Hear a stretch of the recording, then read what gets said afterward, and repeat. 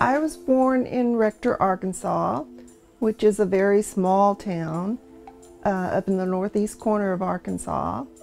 And when I was in the second grade, I started taking piano lessons, which I continued all the way through high school. And even into college, I was a classical pianist.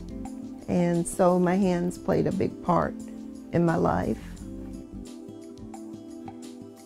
I really didn't ever think about people who were disabled. It just never crossed my mind. I guess I thought I was invincible.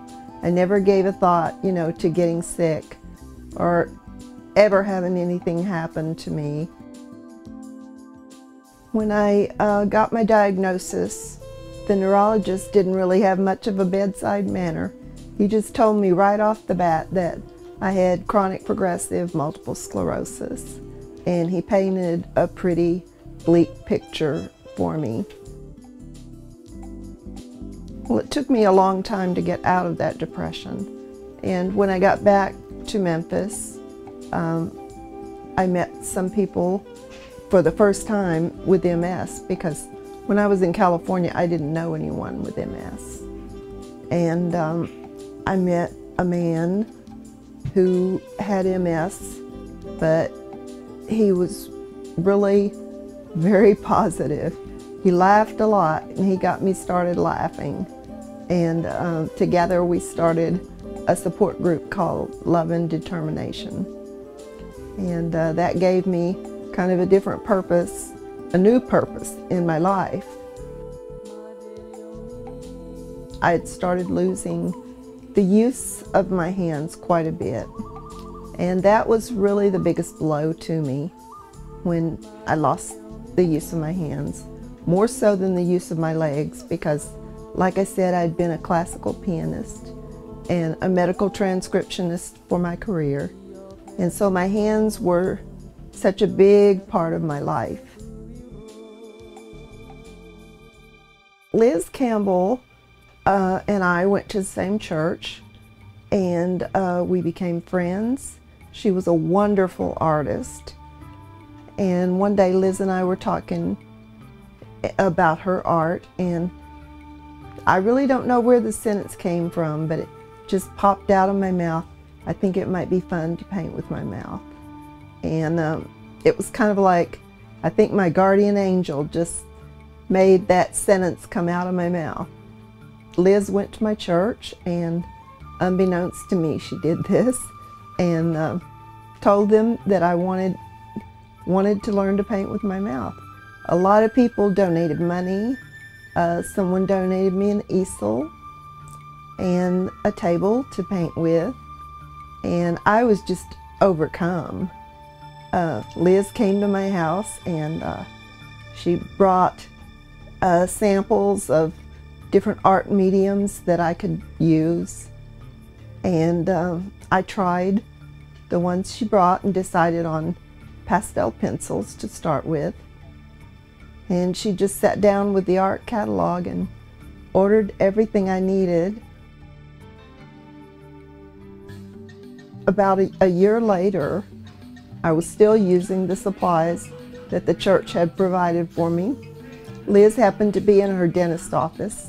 She told him about me, and he just happened to have a calendar from the Mouth and Foot Painting Artists, and he told her to ask me to contact them.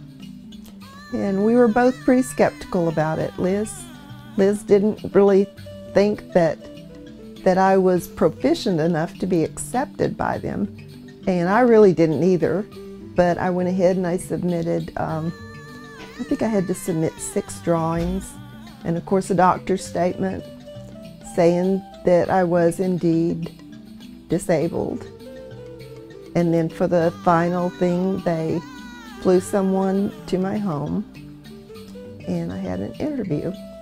And lo and behold, I was accepted. I get the source for my drawings. I'm always looking around in magazines and just anywhere for ideas for things to draw, and sometimes I'll take a couple of pictures and incorporate them together, you know, something from one picture with something from another picture. And I start off with a sketch. I use just a plain pencil, and first I sketch the whole picture that I'm going to draw.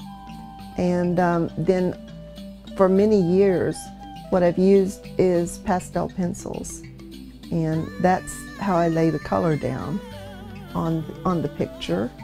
Sometimes, because of my disability, I'm not able to lean forward and reach, you know, different corners of the picture, and so I have someone that helps me, and they will move the paper in a different at a different angle so that I can reach what I need to work on.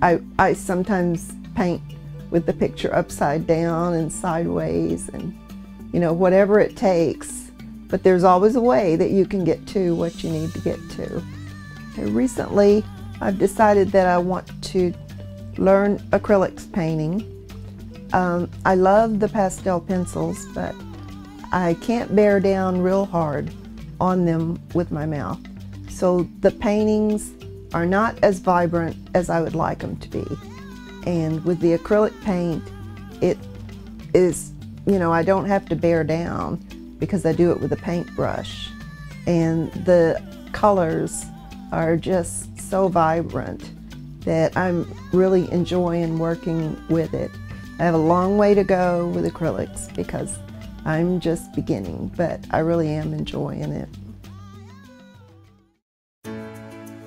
The Mouth and Foot Painting Artists is just, it's a wonderful organization that offers you the opportunity to be able to do something you really enjoy, and also offers you the opportunity to move up in the association so that you'll be able to actually support yourself again and support yourself in style.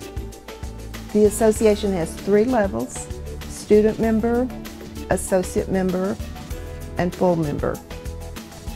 And at associate member and full member, you receive a monthly salary, which is a nice salary. And it allows you to live on your own independently, be able to hire people, you know, to help you. In other words, you can live independently even with all the added costs of living with a disability.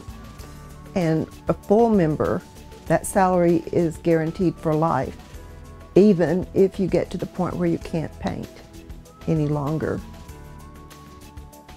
Being a mouth painter means that I have a new creative outlet.